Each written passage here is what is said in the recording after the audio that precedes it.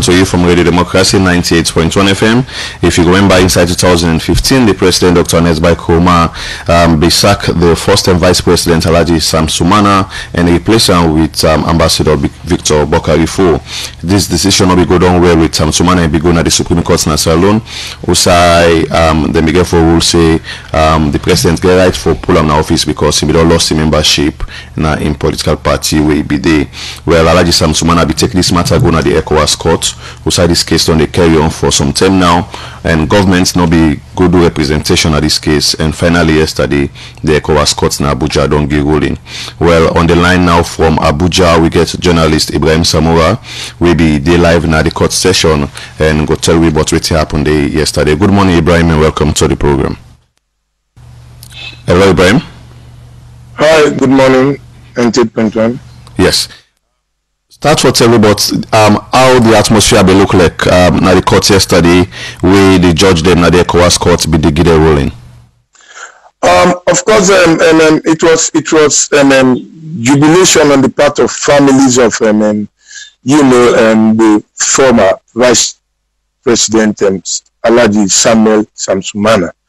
But then what was interesting there, the fact that many people, including lawyers, we witnessed the trial say it looks like a landmark thing because the ECOWAS court ever in the history of its existence, not ever done. They always they deal with small cases like we individuals. They take government to the court for either payment or not payment on issues of transactions.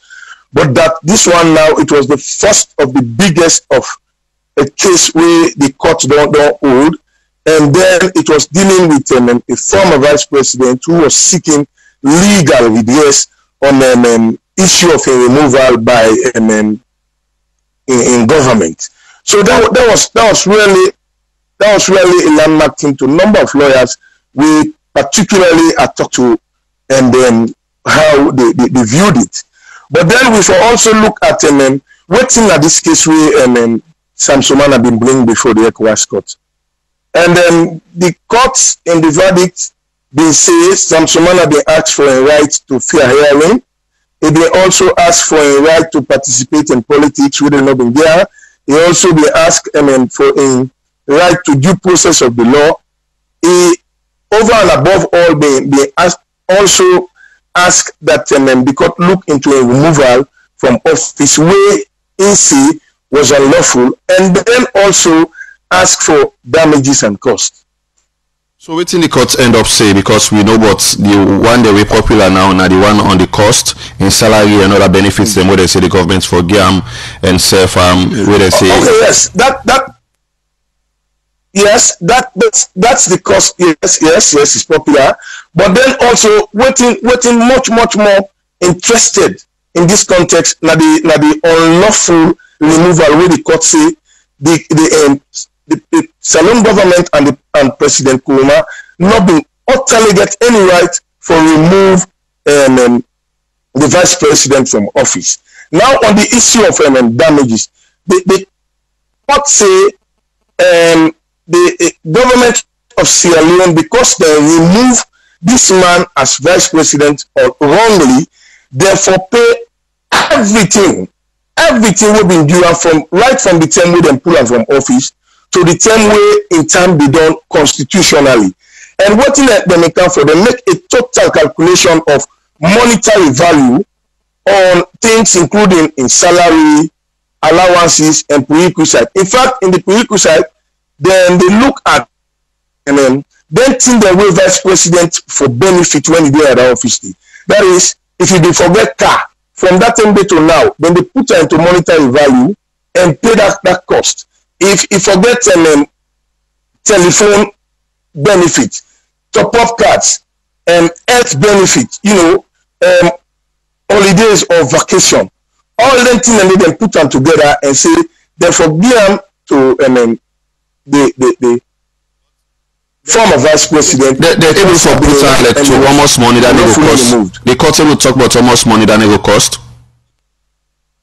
Well, I think after the verdict is read, the lawyer of Sumana Raymond Atuguba, a Ghanaian, of course, because the lead counsel winner, Femi Felana, virtually not been there in court for an unavoidable reason.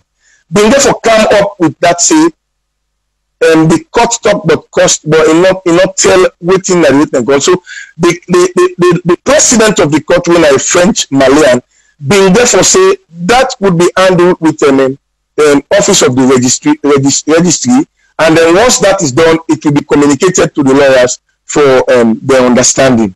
Right.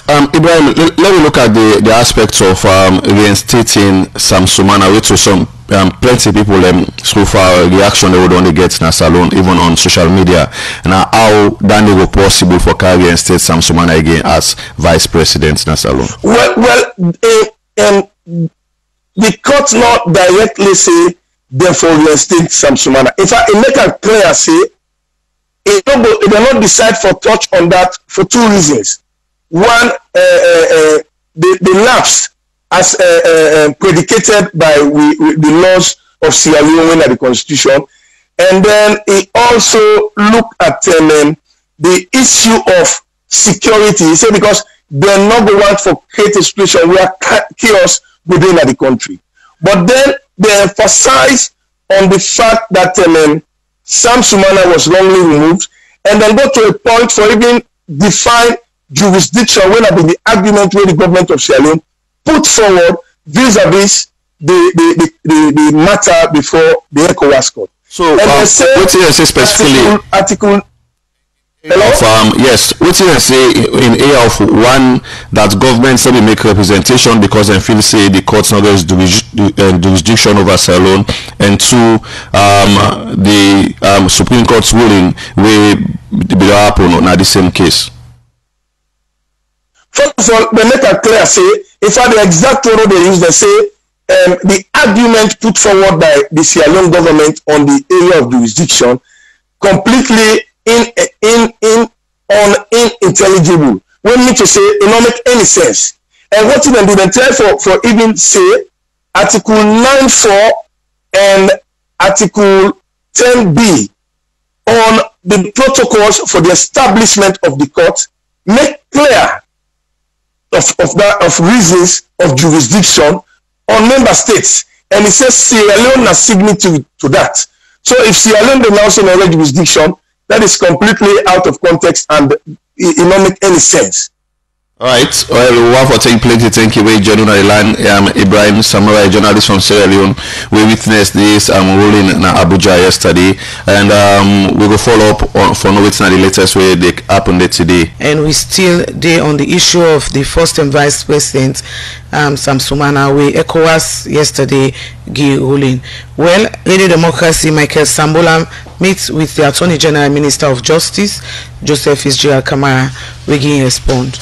We don't see the release it, but we don't observe on different media outlets say the ECOWAS court don't give a decision on the application of the former vice president.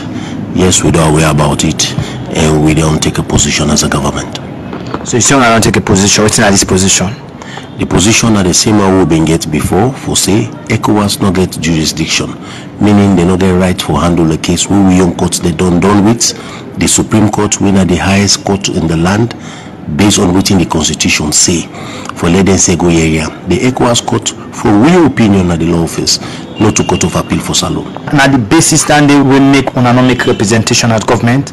Yes, certainly, Sambola. When we tell them say they not get jurisdiction, that they not get right to hear that case, we not go there. We say not to them business.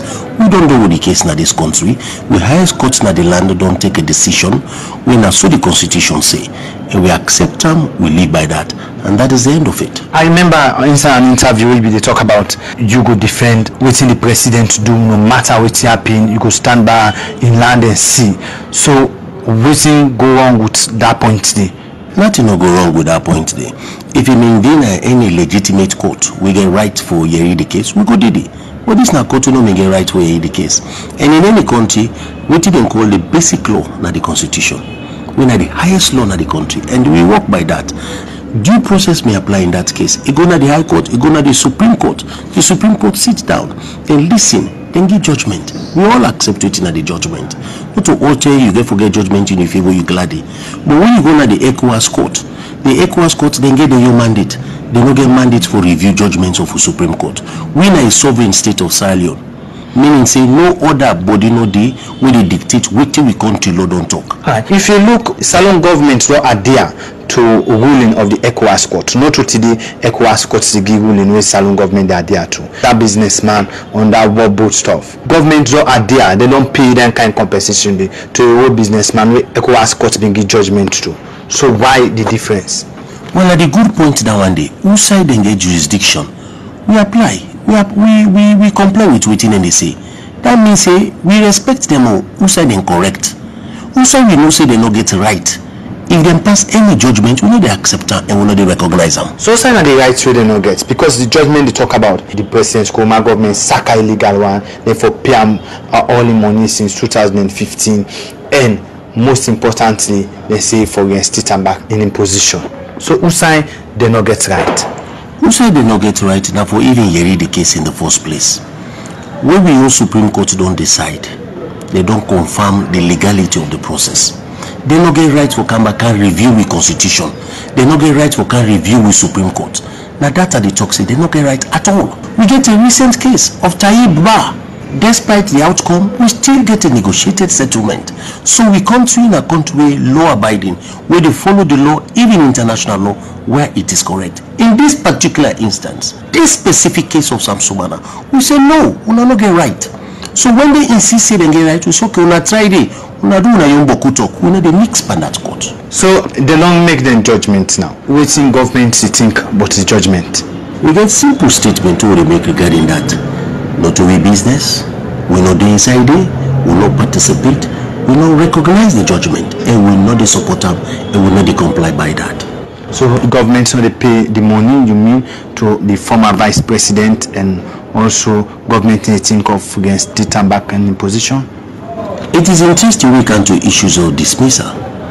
In issues of dismissals in public law and employment law, we don't dismiss policy in order claim of right to in benefits and other issues.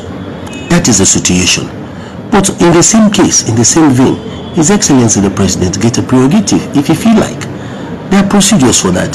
If former Vice President Alhaji Sumana want make claims for any benefit, he know what he for do. Yes. And if the President feel for exercise the prerogative for sorry for her, he can sorry for him. But as a matter of law, where there is a dismissal, you need to come back and ask for benefit. You think that this is a matter of sorry for him rather than what he entitled to? Well, the entitlement is a question of law, and the courts then in this country don't decide that. Many people who I talk to see because you know gets a clear judgment with them, they expect say they don't question even the Salon judiciary. Well, it's a point of view you go say question, everybody free for talk what you want talk. You can also say talk cheap. But within the law is very clear. You get to accept a judgment. You know me say because the judgment no favor you, so therefore the judgment wrong. In this particular instance, we don't even look at the merits of the judgment. When they talk, say they know for that case, they don't get right. We come to the issue of his claim or fundamental breaches of his rights and other issues. That was also dealt with in our courts. And we get law the way they apply, and they are beneficial things. And at the same time, we can always say there has to be an end to litigation. If case begins, side away for tap for finish. The ECOWAS court inside mandate, nowhere no than the ECOWAS protocol. We talk say na a court of appellate jurisdiction, meaning say na court we can appeal go to from you Supreme Court. No part no the way it talks so. And at that issue we address to the registrar.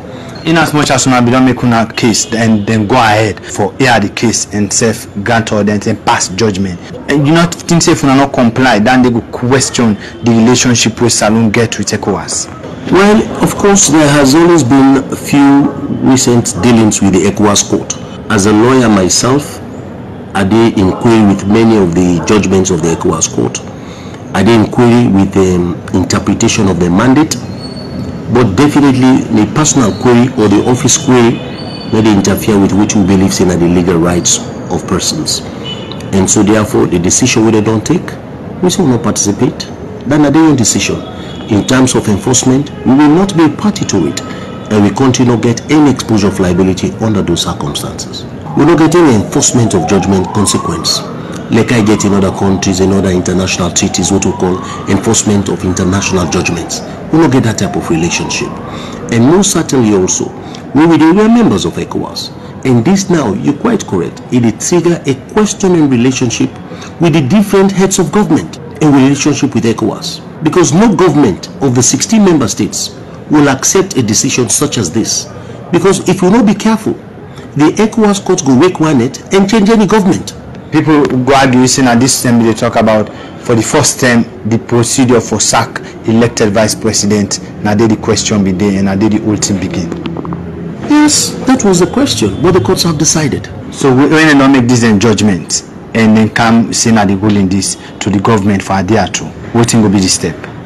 Well, okay, no step than their own business. What they decide, na them business. The former vice president tell I listen to I say even if I 1 hour safe for let come back and serve for sure say the process where the president be used for pull am illegal and unconstitutional, he go dearly serve. With that kind of mandate now we get a kind of spirit and they coming back now the country. When government not ready for changes stance. Do you not think say na room for conflict? I found that statement very interesting while listening to the discussion, because how you they come back? One day nobody no dribble, now he go for himself.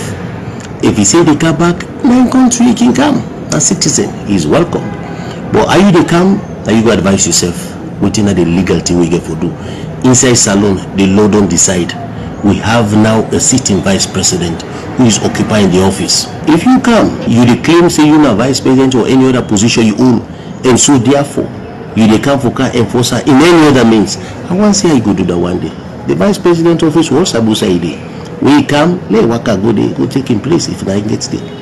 And we continue to look inside this issue as we talk to more people. Musai one private lawyer Solomon Jami will say the outcome of the ECOWAS court between former Vice President and Chief Alhaji Sumana and the government of Salon for be serious concern to Salon government and people.